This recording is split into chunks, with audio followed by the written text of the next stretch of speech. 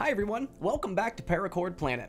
My name is Ross, and you may remember me from our previous Monkey Fist Snowman video. I'm not looking over that direction. They put it up, didn't they? So you may not have noticed, but we here in Fargo, North Dakota have been getting a pretty cold spell. We got over a foot of snow over the past 3 days, and temperatures well below zero. So I figured, instead of getting mad at Mother Nature, let's embrace her a little bit and hopefully she'll kind of chill out. So after looking at weaves all week, I found one that I absolutely love. It's called the Tao Tao Falls weave. It's a little bit on the intermediate side, but I think it'll be a perfect way to incorporate some cool colors. Put on your scarves and hats and let's jump in. So for our Tao Tao Falls weave today, we are going to need 5 different colors and 10 feet of each paracord. Today, we have gone with turquoise, purple, blue shock, gray silver, and black. I thought they'd make some nice winter colors. We also have a light blue carabiner, a lighter, some scissors, and we are going to be using a jig for our project today. So our first step is going to be to cow hitch a paracord around the 4 paracord that we actually want to use for our weave. And this paracord is going to be our center strands. Now we're going to cow hitch that around this carabiner. And the way that we're going to do it is we're going to lay all 4 of the colors that we want to use for our weave on the black center strand paracord. We're going to take our carabiner. We're going to put it with those 4, and then we're going to do a simple cow hitch. Okay, so after we make the cow hitch around the carabiner and the 4 color strands, we are going to just secure this a little bit by taking our right working strand and weaving it back through the cow hitch. We're going to do the same thing for the left. We're going to bring the left to the right through the cow hitch. And now we can start cinching the cow hitch together.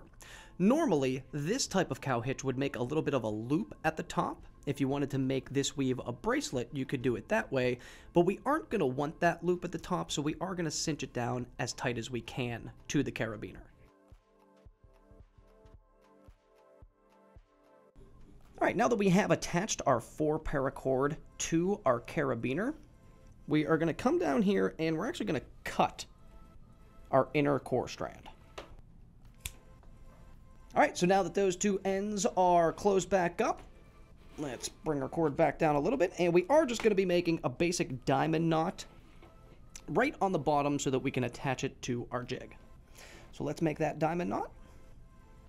The way we do this, we want to make a loop right here. We want to make sure our cord going behind it.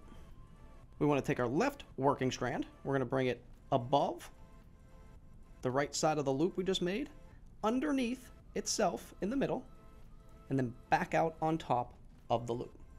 So basically we want a figure 8 with a little diamond shape in the middle. So now we're going to take the left core strand, we're going to come underneath this cord right here. We're going to come underneath everything, and we're going to bring it up through that diamond. That strand there. And then we do want to do the same thing with this cord on the left side. Bring it around, bring it up and through the diamond. Now, let's start cinching it together.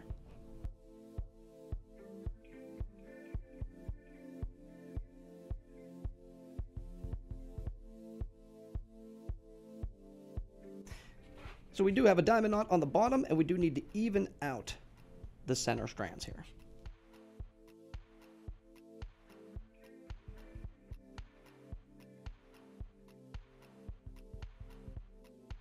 So with the diamond knot made at the bottom and our core strands pretty much the same length right in the middle, it is time to put it on the jig. So now that we do have the core strands of our keychain on the jig, it is time to decide which color we would like on the outside. And I think we have decided that we would like this purple to be on the outside with the blue and white being on the inside. So our first step is we're going to take the right side of our working strand. We're going to go under and over top of the two inner strands. The next step, we're going to take our left working strand. We're going to go over top of the right strand. We're going to go under and over top of the strand again. And then we're going to go under the right loop.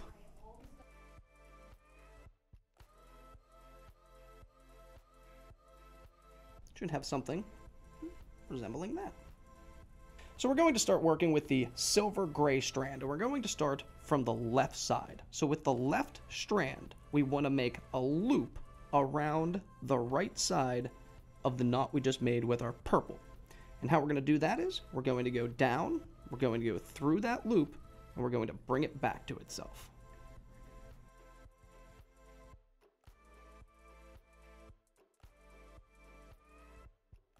And we always want our working strand to end up on the right side of the string. So our working strand always, for every loop that we're going to be making, on the right side.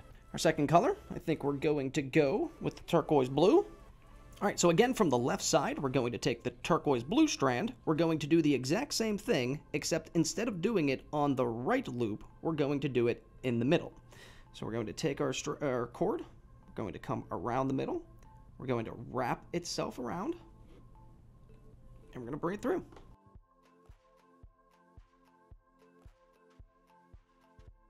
Again, wrapping around the middle core strand to the right side. We always want that working strand from the left to now the right. And finally, we're going to do the exact same thing with our blue shock. We're going to come to the left side of our turquoise. Slide that over just a little. We're going to bring it down, up and around,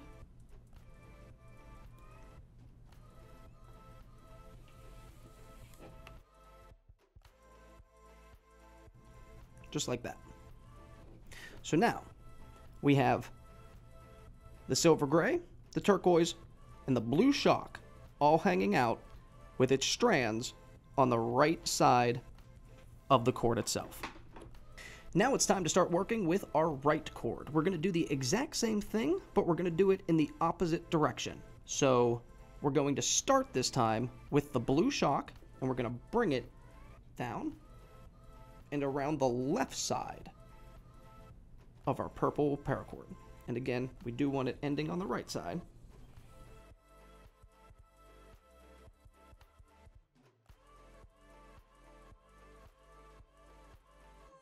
So while the working strand is still on the right side of the cord itself, we do want to bring it over to the left side of our working area.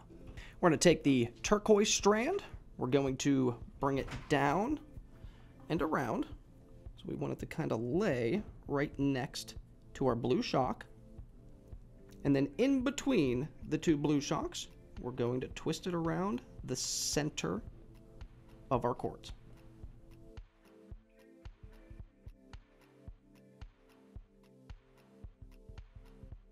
Again, we want the working strand to end on the right side of the cord, and we're going to bring it over to the left. And finally, we're going to take our silver gray, and we're going to do the exact same thing as we did with the turquoise.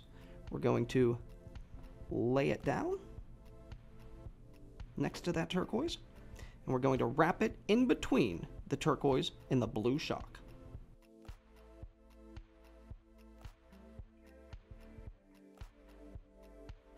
All right, so you're going to end up with something that kind of looks like this. So now we are going to start cinching this down, and as we do this, as we start pulling on the purple, we want to just get it a little bit, and then we do want to pull on our working cords. So as you pull, you're going to see that the loop gets tighter on the inside. And you can do this as slow as you would like to. This does not have to be a fast process at all. And as you can see, the paracord is starting to get tighter as you do pull it around the cord.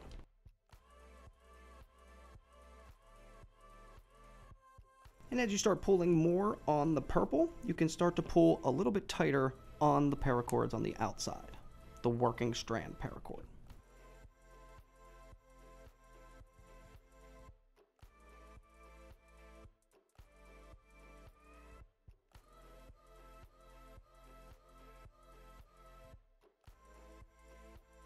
So we have our 3 colors. We're going to put them back up to the top.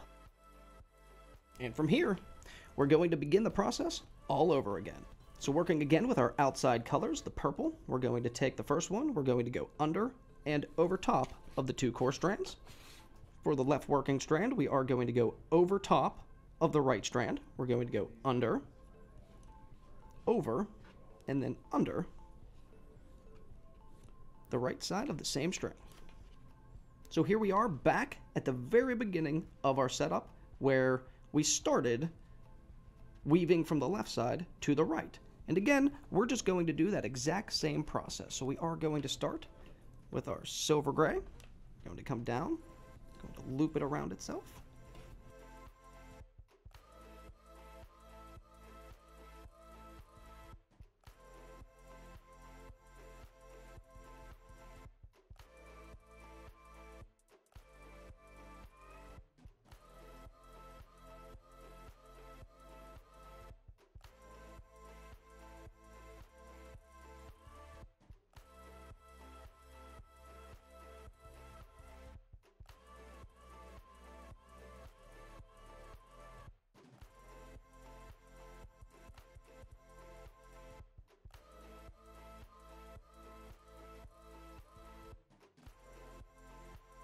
So we're going to create this weave a little bit, and again, we do want this to be a keychain, so we only want it to be maybe a couple inches long. So we're going to continue the weave, and as soon as we get down to the bottom to where we want to end it, we'll come back to the video. So we're going to start off the last pass by doing the exact same thing with our purple paracord.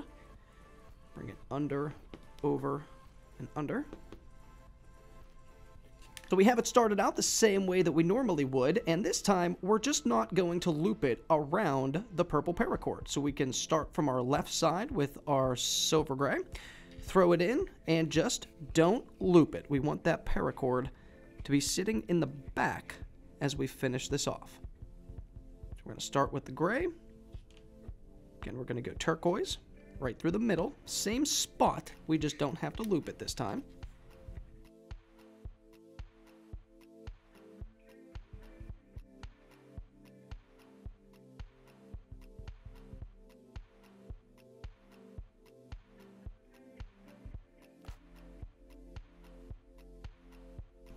So now we have the same basic weave of our knot, we just haven't looped it around the purple paracord, so whenever we cinch,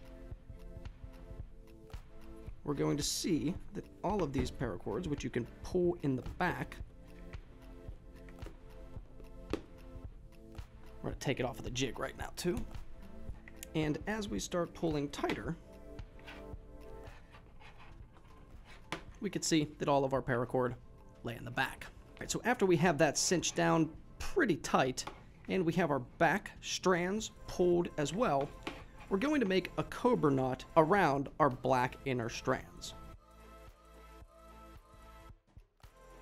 And just to be on the safe side, we are going to make another one. All right, our next step is we're going to take this diamond knot and we're going to move it up along our black cord so that it sits right underneath our cobra knots. If you do need a little bit more practice at sliding knots, we are going to put our video on how to slide knots correctly in the description below. All right, so now that we have our diamond knot kind of where we want it, it could go up a little bit farther, but I actually like that little space right there, so we're going to keep that in there. So all that's left is to cut and heat seal our paracord.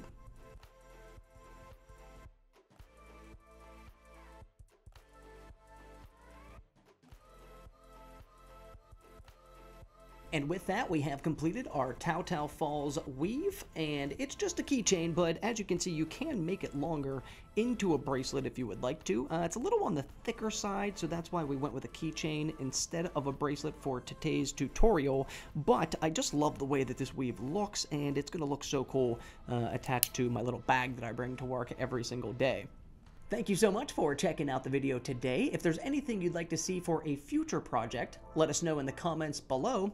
And if this video did help you, a like and subscribe is always appreciated. Thank you so much, have a great rest of the day, and we'll see you on the next video.